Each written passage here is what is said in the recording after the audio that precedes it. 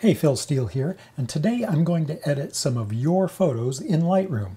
I reached out to some of the customers who own my Lightroom Made Easy course, and I invited them to submit a photo for me to edit. Now, if you didn't get that email, don't feel left out, because I have over 20,000 customers in that Lightroom course, and I didn't want to be deluged with photos, so I just reached out to a small group. But if this video turns out to be popular, then I'll keep making more of these, and you could still get your chance. I'll put some instructions at the end if you want to submit a photo. And by the way, if you did send me a photo of yours, don't feel bad if I don't get to it today. I can only do so many of these in one video, and I may get to yours in the future. Or it may just be the case that your photo was so good that I can't think of any way to improve it. All right, let's start out with an easier example. We're going to do this bear, but he's a pretty complicated one. So let me just switch to a quick and easy one to get the ball rolling here. Here's a photo submitted by my customer Frank Korb, who is a high school photography teacher, and he said he wanted to use this as an example to show his students why you shouldn't be satisfied with an unedited photo. And I agree, this is a great example. There's a lot that could be brought out in this one to make it better. Now, first of all, as far as the overall shot and the crop, I think I'm going to leave it as is because he described it as a bottom-heavy composition, which it certainly is, but I think the sky could be brought out and make the sky pretty interesting. So I'm fine with this where it's 2/3 sky and 1/3 ground, which kind of follows the rule of thirds principle. And I think I kind of like the crop on the bottom where we have this road coming in and the way it winds over here at the right side. A little bit of a leading line, not in a traditional way you would think of a leading line, but it adds a little life to it. So I think I'll basically leave the crop alone with the exception that it looks like the horizon is not quite straight to me. So let me see if I can straighten it. Go into the crop tool. I'm going to click on the straighten tool and then I'll just draw a straight line along what appears to be a straight piece of the horizon there. Yeah, and you can see it rotated it a little bit. That looks straighter to me. Now, obviously the foreground is a little underexposed. Now, I could just come in and start brightening things up with the exposure, but that just blows everything out, especially the sky, so we don't want to go there. What I do want to do is pull the shadows up just to bring up this foreground.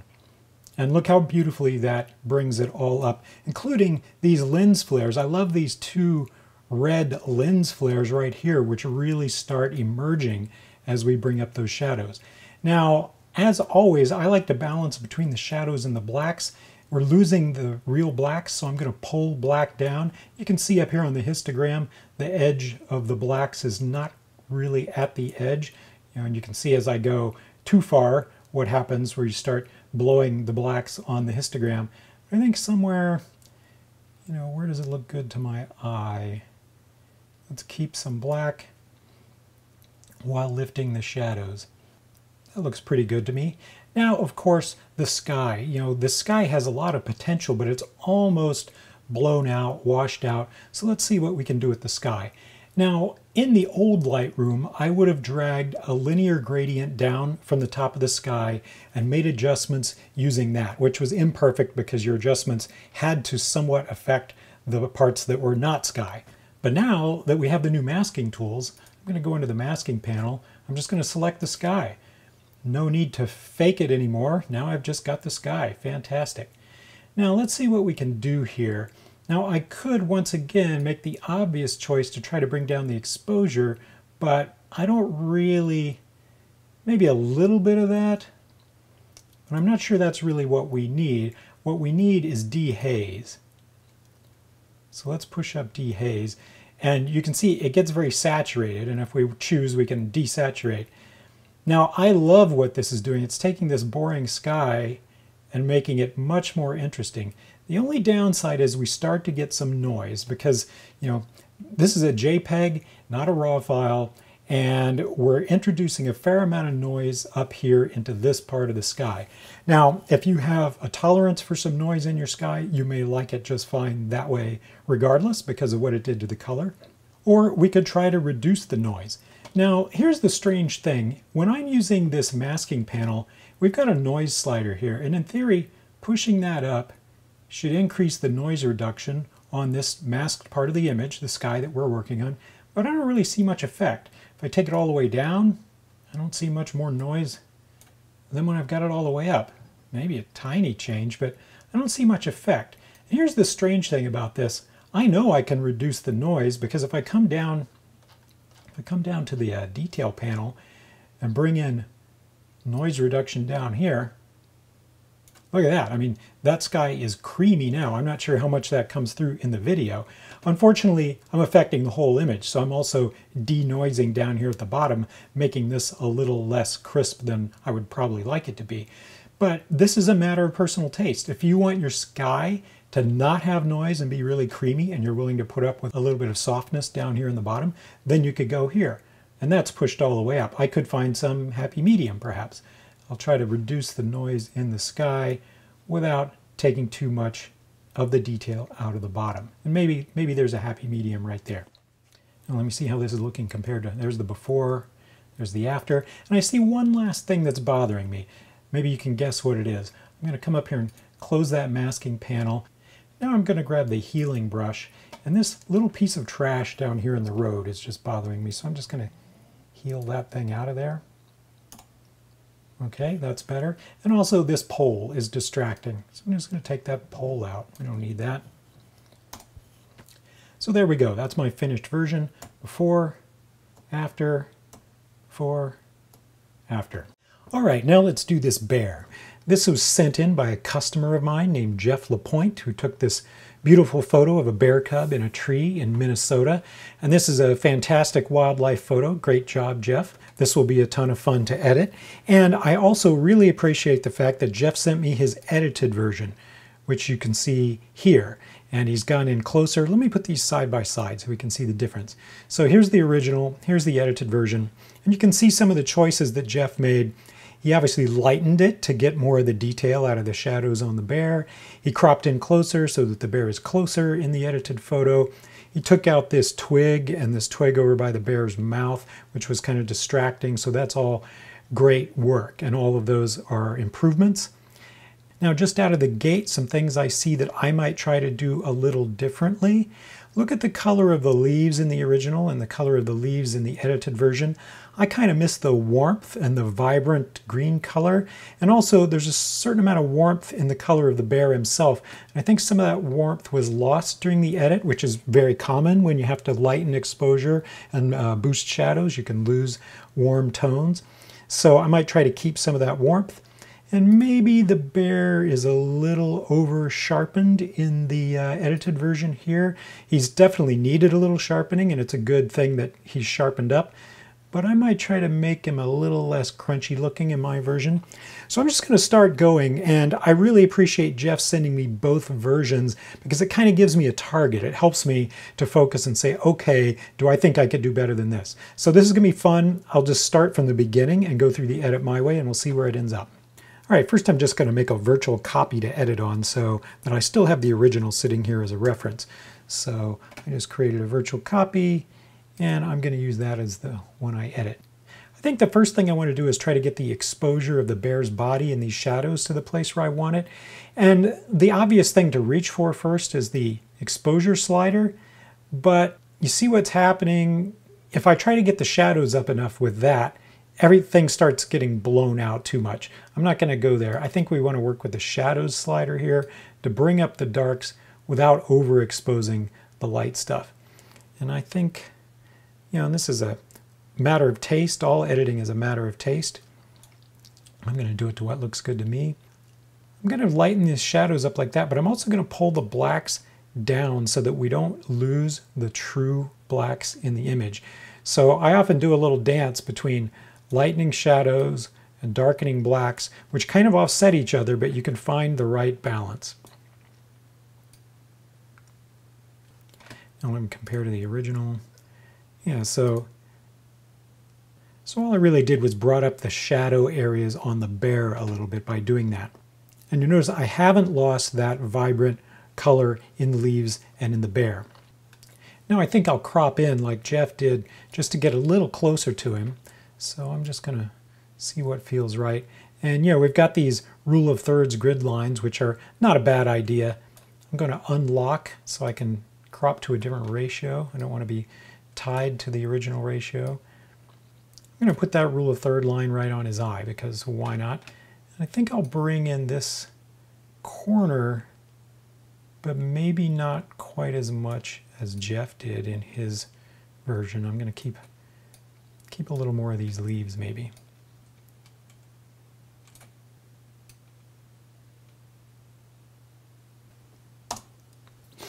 Now let me compare that to Jeff's.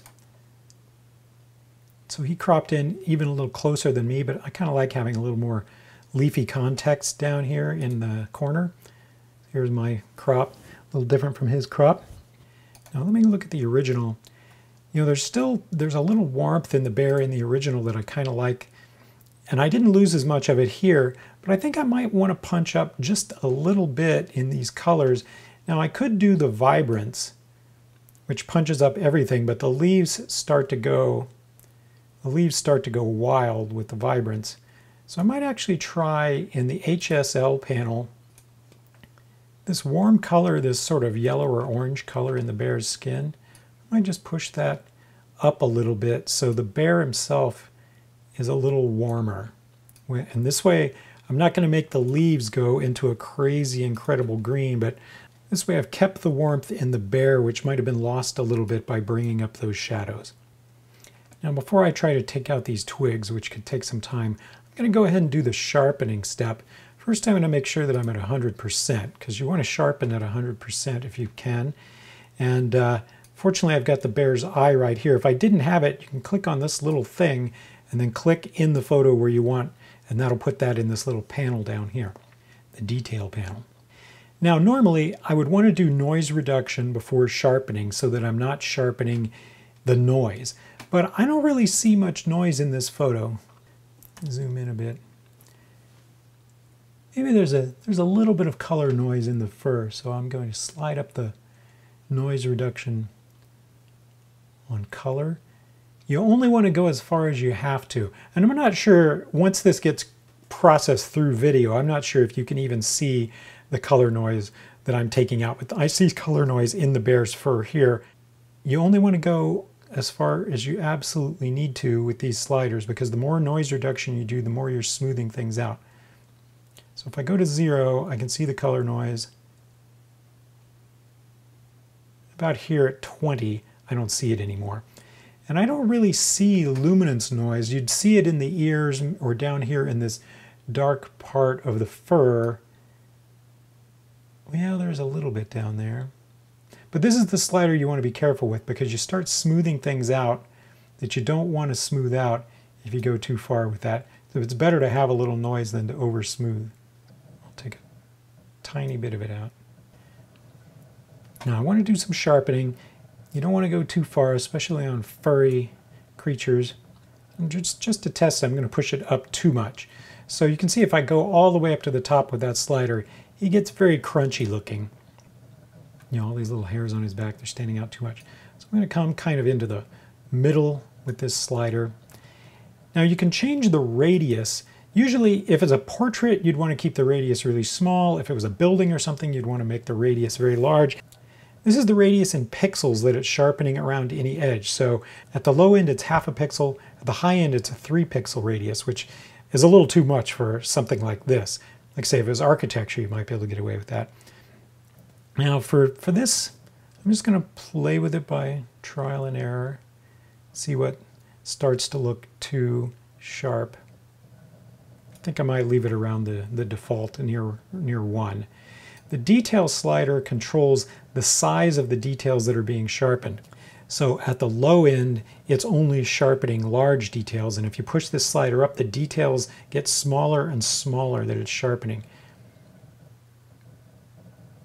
And look at the fur. Look at the fur on the bear's back up here when it's sharpened all the way up, and under his chin. Whereas if I take it all the way down, it takes a moment for the change to pop in. So I'm just going to go low with that. And then the coolest slider in the sharpening panel is this masking slider. If you hold the Alt or Option key, Alt on a PC, Option on a Mac, if you hold that key down while you slide the masking slider up, anything that's white is being sharpened, anything that's black is going to be ignored with the sharpening. So this is how you avoid sharpening your sky or your other smooth areas. And you can see how great this is. I can decide exactly where You know, that's looking pretty good somewhere in there. I want the details on his face, but I don't want these parts of the background. Yeah, see, so now it's not sharpening all this stuff out here that we didn't want to sharpen, but it is sharpening in here. But you know, there's something that still doesn't look quite as punchy as I would like right on his eye. So I'm going to go up and try a little bit of the clarity slider, which increases mid-tone contrast. If you go too far, it makes things look, well, push it way up just so it makes things look really, you know, extremely contrasty and chunky. But a little touch of it sometimes, especially with an eye, and I'm not going to mask it just onto the eye. I'm just going to bring in enough that it doesn't bother me what it's doing to other parts. But a little touch of that, now I kind of feel like his eye is popping a little bit, which is what I was hoping for. Now the ugly work, which is trying to clean out these twigs. So I'm going to go to the clone tool, healing and cloning tool. I'm going to start out in healing mode and try to take this twig out of his side right there. Use my bracket keys to make the brush the size that I want. And that size looks about right. I'm not going to try the whole thing all at once. I'll do a piece of it. And it did a beautiful job. I'm going to accept that. Make my brush one click smaller. I'm going to try the same thing down on this segment. I'm coming from below and come up to here. I think it's doing a good job. I'm going to have to take out that little piece right there, maybe. See if I can get rid of that.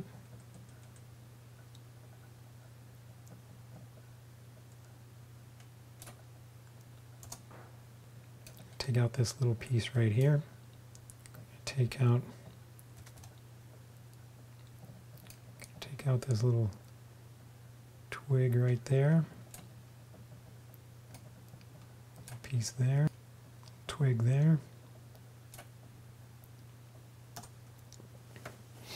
That's good enough. You know, there's a little imperfection by the tip of that leaf, but I'm not going to worry about that. Nobody's going to be looking at that when they've got this bear's face to look at. So let me just temporarily close that tool. I think that looks good enough down there. I'm going to reopen that healing tool, and I'm going to try to do this piece by the bear's mouth. Now this is going to be a harder one, because when you have an object that comes up to an edge like that, the healing can be kind of tricky. So the hard part's going to be this piece by the bear's mouth. I'm going to come in and just try to do that little piece first. It's a pretty good start. I'm trying to pick the target area to leave myself as little work to do. That looks pretty good. Let me see what happens if I try to take out this next chunk now.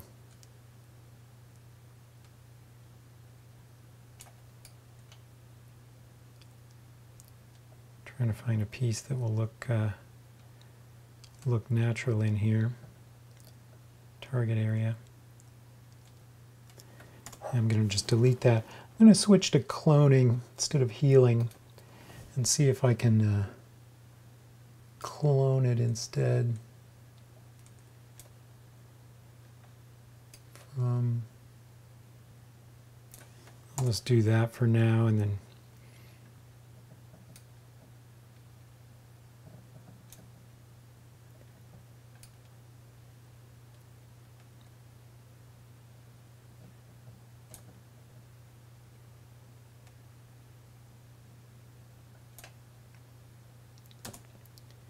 just finding target areas that seem to get it kind of close.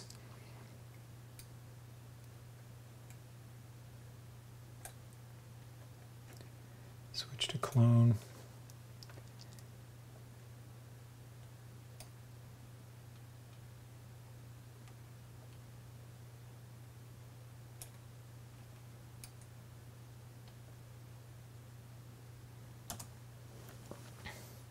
Now I just have to fix this little mess right here.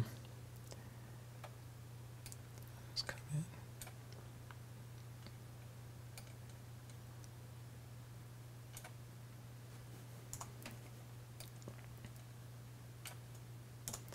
Sometimes you can just sort of keep cloning and healing until you get something that's not messy. Don't know why it thinks that's the spot.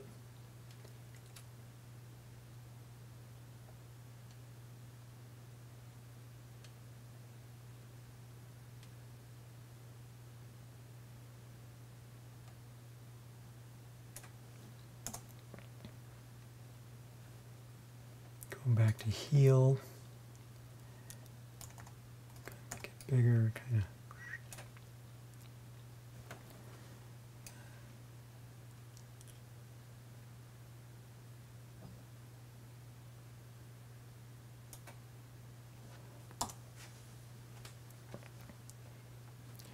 I can toggle the H key to hide those little pins, but if you ever do that, remember that you've toggled it, because you won't see, next time you try to use this tool, you won't see what's going on. It just looks like it does something without you knowing why.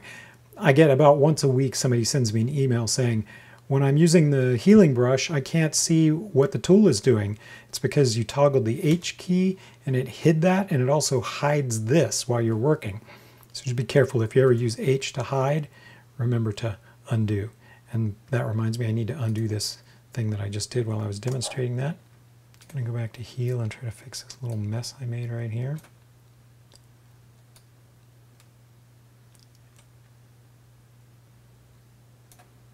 Yeah, it's a little better. I'm going to close that tool. Now, this is not perfect, but look at the blurry bokeh in the background. It's not so bad. I think I could probably live with that, especially nobody's going to be looking at it that close. You know, when I go out to this distance, that looks all right. I'm going to try one last thing. This little leaf by his nose is bothering me, so I can do one last little clone job. I'm going to try healing. First, I'm going to try with no feathered edge on my brush and see how that goes, because sometimes right against the edge of an object, the healing goes crazy. That looks all right. It didn't do perfectly right by the edge, but I think when we get out to a reasonable distance, is it better than having the leaf? I think it's better than having the leaf by his nose. So you can see out at this distance, this just looks like the blurry bokeh background. All right, so here's the original. Here's my edited version. Let's look at these side by side. Here's the original. Here's my edit. Let me get my edit fitted into the frame. So you can see I kept the warmth, even maybe I intensified the warmth slightly on the bear. Lightened up some of the shadows, but not as much as Jeff. Let's compare Jeff's edit to my edit now. Okay, here's my edit on the left and Jeff's edit on the right. You can see how I succeeded in my goal of trying to keep the warm colors compared to how the warmth of the colors got a little bit lost in this one. I obviously kept more of the dark in the shadows. I didn't mind that. I didn't think he maybe needed to be quite this light on his non-shadowed side, and that helped me keep the warm colors. I didn't crop in quite as close. I put his eye more on the third line in the composition, where he's a little closer to the center here. It's a little more branchy stuff over here, which I didn't think we really need. And if we zoom in and look at the sharpening, so you can see the amount of sharpening that I did here is a little less intense than the sharpening done right here. So here's my edit on the left and Jeff's edit on the right. You know, now that I look at this, there's one last little change I want to make to my edit here. So let me get back to the single image view. While I'm happy with having kept the green of these leaves, I think I'd just like the whole thing to be slightly warmer.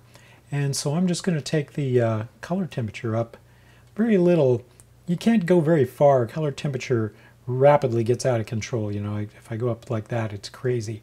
But I'm just going to give it a couple points of warmth. Let me go back to, there's the 0 point.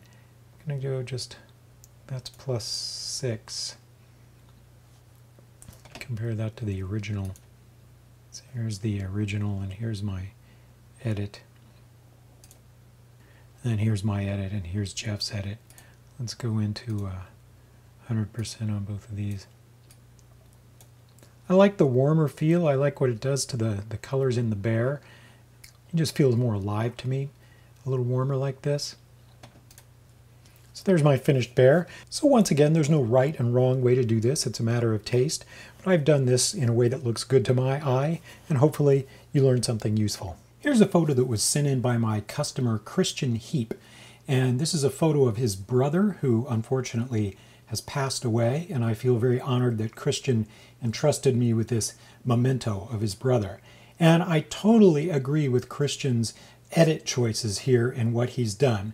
Making a black and white conversion is not only suitable for a sort of memento photo, but this sort of aqua or light blue or turquoise background is just not all that appealing, unless you were trying to make this into a sort of retro look, which you could do with a certain kind of preset, take it in a retro direction. But I think it was much smarter that he made this black and white conversion. I also completely agree with the crop that he did. You can see over at the right hand of the frame, he's got the reflection in the window, but he cut out this irrelevant piece of wall and he just got in closer. So that's the right crop. And there's only one thing I can see that I might possibly try to improve, and I'm not even sure I can succeed. If we zoom in and look at this photo, the original photo here is a bit soft in its focus. And it looks like it's a little sharper down here on the shirt collar. So I think the focal plane of the camera was not quite where it needed to be. Or maybe he was moving a little bit, and that caused a little bit of softness.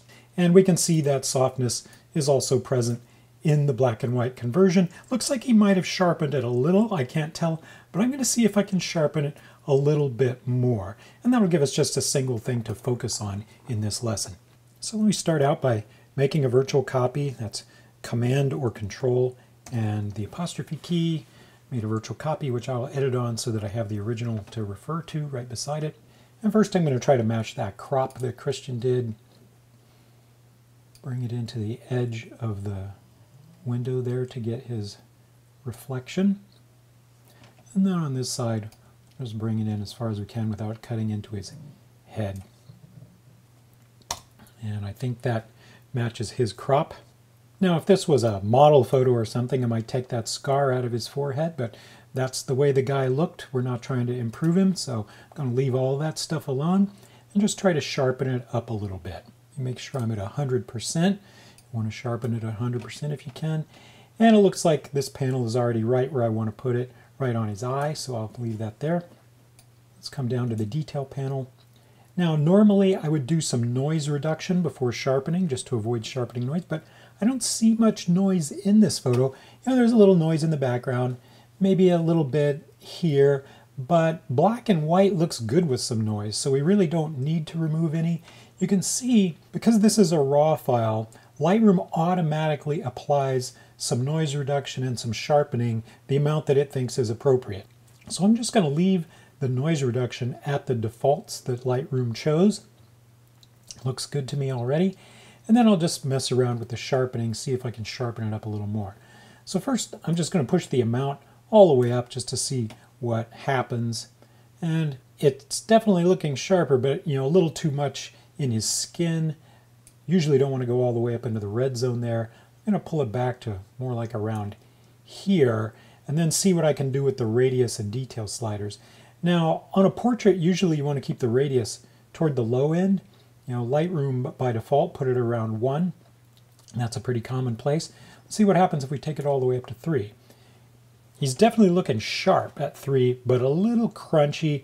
Might be hard to see in the video because these fine details don't come through the video so well. Looking a little crunchy on his skin and his eyelashes and stuff. So you can hold down the Alt or Option key while you move the radius slider, and it'll show you what's being sharpened. If I go to the low end, there's almost nothing that you can see. If I go to the high end, you see almost all the little details. Definitely more than we want in his skin. Somewhere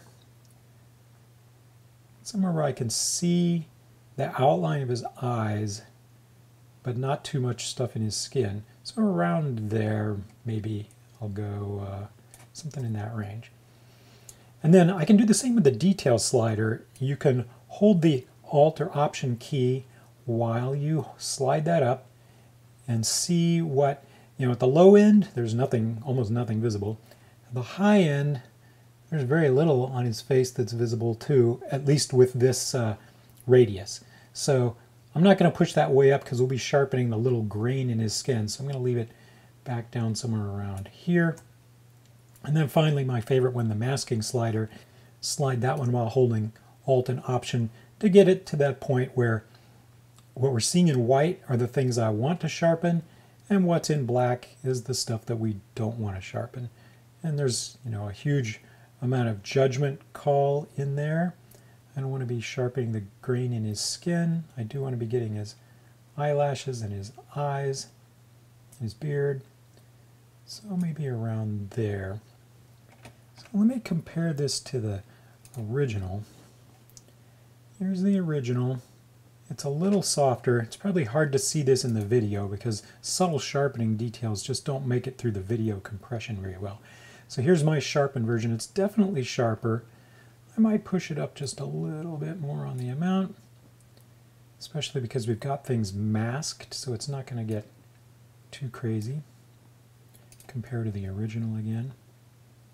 In fact, I'll put them side by side. Here's the original on the left, my sharpened version on the right, and it is definitely sharper.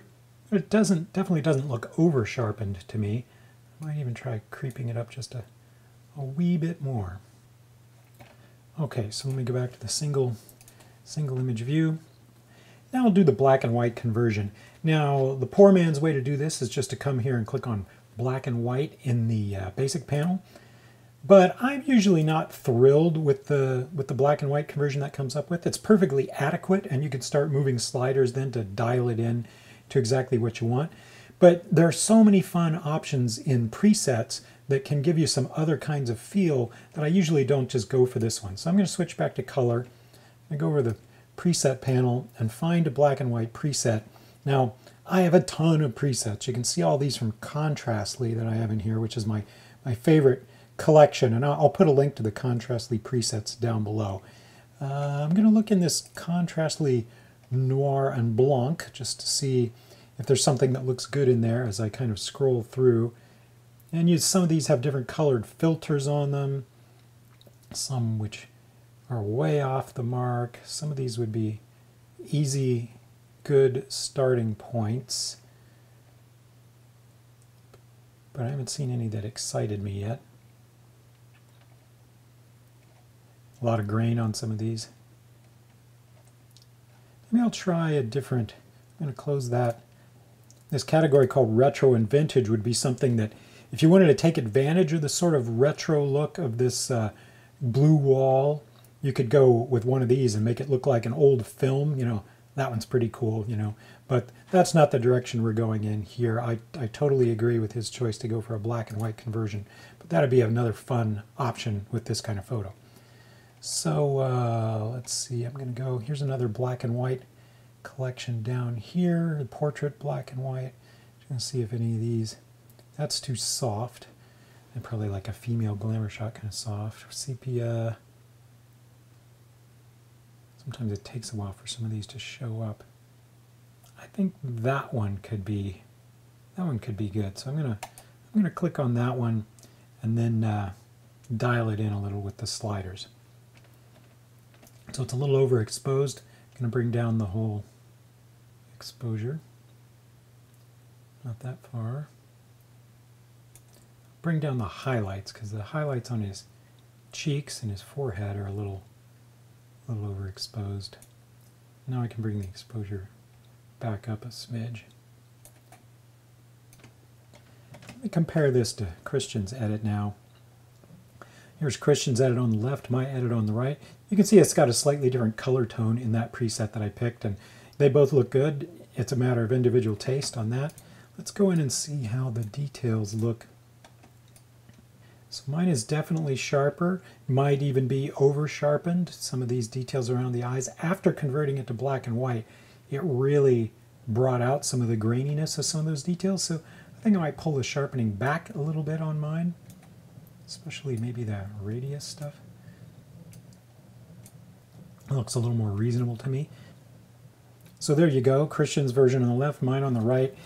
Honestly, anyone could prefer one of these over the other based on the color tone and on the amount of sharpness. Just totally a matter of eye. I think he did a great job on this. Now here's a very challenging photo that was sent in by my customer, Dale Walks. This is Avalon Bay on Catalina Island off the coast of Southern California, one of my favorite places. But this photo is definitely going to be difficult because it's so underexposed and we need to pull up a lot of light down in the bottom part. And yet at the same time, we're going to totally blow out and lose the sky if we start raising the exposure on this whole photo. So I really need to work the sky separately from the bottom part. And I can't even see what's going on down at the bottom well enough to know how to crop it at this point. So I'm just going to bring the exposure up a little to see what's going on while I make a crop. And then I'm going to bring the exposure back down and protect the sky. So first, let me just come into the crop tool. Now I can see some junk over here on the left that I would like to just crop out. Let me make sure I'm unlocked. Yeah, I'm unlocked in my ratio. So I can bring in this side to get rid of that junk. Now how far to go? If I come in here, then this palm tree just pops into the side of the frame sort of randomly. If I'm over here, then I get the junk. So what I like is, I like a crop where this palm tree's trunk is right on the edge. In fact, this is easier to see if I go into lights out mode. A lot of cropping is easier. I just tapped the L key to get into lights out mode. Now we can really see how the edge of this palm tree is kind of anchoring this side of the frame. Up here at the top, I'm not sure how far I want to go up. And we don't need all these tall palms. I could come all the way down into here, which you see palm trees. Or if we want to illustrate how tall they are, I could maybe, I kind of like having a little bit of the leaves of this one up here just to show how tall these palms get. And it also kind of emphasizes the edge of the frame up there. So I'm going to go there for now. At the bottom, we don't need this dirty or wet sand down in the foreground, so let's just take that out of there. And this side looks fine. So there's my crop. Now let me get out of lights out mode so I can see my controls again. That was the L key. Now before I do anything, I need to reset the exposure because I'm going to lose the sky if I just start making global changes to this whole photo. So I could do it one of two ways. I could either protect the sky while I work on the rest of the photo and then come back to the sky at the end, or I could start with the sky and then protect it while I do the rest of the photo. In this case, I'm going to protect the sky and come back to it at the end. So I'm going to come into the masking tool and do select sky, now that we have this nice sky selection tool, and then I'm going to invert it to work on the rest of the photo by checking the invert box there.